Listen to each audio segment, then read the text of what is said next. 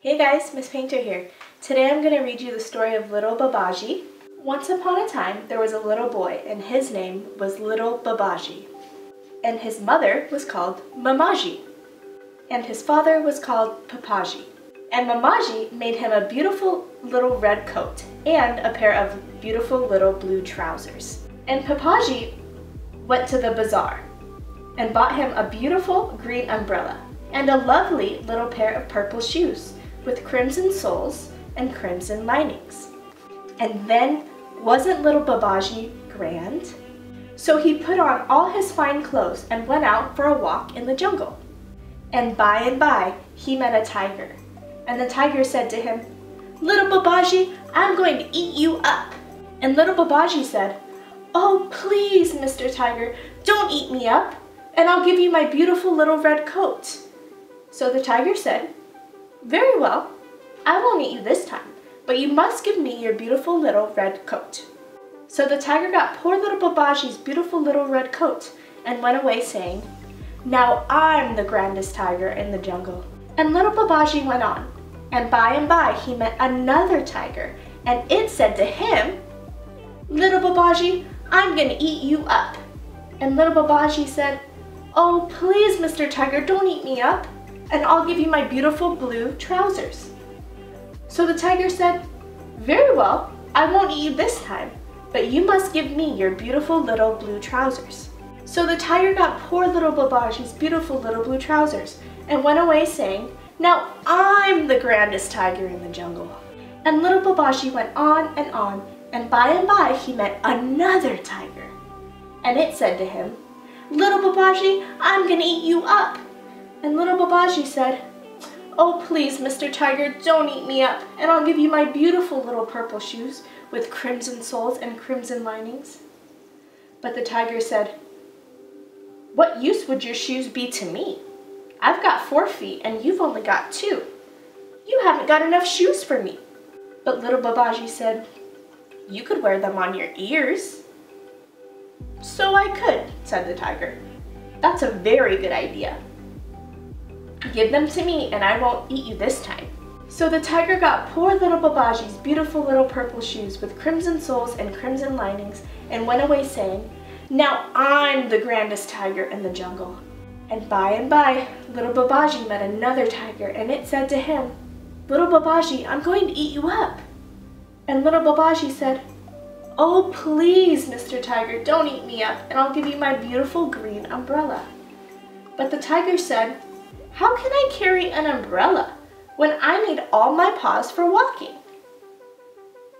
"You could tie a knot on your tail and carry it that way," said little Babaji. "So I could," said the tiger. "Give it to me and I won't eat you this time." So he got poor little Babaji's beautiful green umbrella and went away saying, "Now I'm the grandest tiger in the jungle." And poor little Babaji went away crying because the cruel tigers had taken all his fine clothes. Presently, he heard a horrible noise that sounded like a grrr, grrr, grrr, and it got louder and louder. "Oh dear," said little Babaji. "There are all the tigers coming back to eat me up. What shall I do?" So he ran quickly to a palm tree and peeped around it to see what the matter was. And there he saw all the tigers fighting and disputing which one of them was the grandest. And at last they all got so angry that they jumped up and took off all the fine clothes, and they began to tear each other with their claws and bite each other with their great white teeth. And they came rolling and tumbling right to the foot of the very tree where little Babaji was hiding. But he jumped quickly in behind the umbrella, and the tigers all caught hold of each other's tails. As they wrangled and scrambled, they found themselves in a ring around the tree. Then, when the tigers were very wee and very far away, little Babaji jumped up and called out, "Oh, tigers, why have you all taken off your nice clothes? Don't you want them anymore?" But the tigers could only answer, "Grrr." Then little Babaji said, "If you want them, say so, or I'll take them away." But all the tigers could not let go of each other's tails, and so they could only say, "Grrr."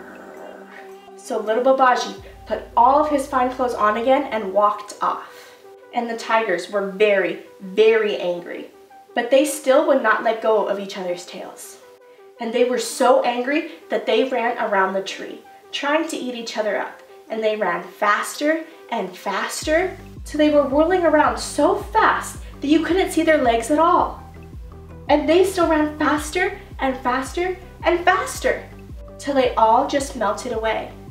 And there was nothing left but a great big pool of melted butter, or ghee as it's called in India, right around the foot of the tree. Now Babaji was just coming home from work with a great big brass pot in his arms. And when he saw what was left of all the tigers, he said, "Oh, what lovely melted butter. I'll take that home to Mamaji for her to cook with." So he put it all into the great big brass pot and took it home to Mamaji to cook with. When Mamaji saw the melted butter, she was pleased. "Now," she said, "we'll all have pancakes for supper."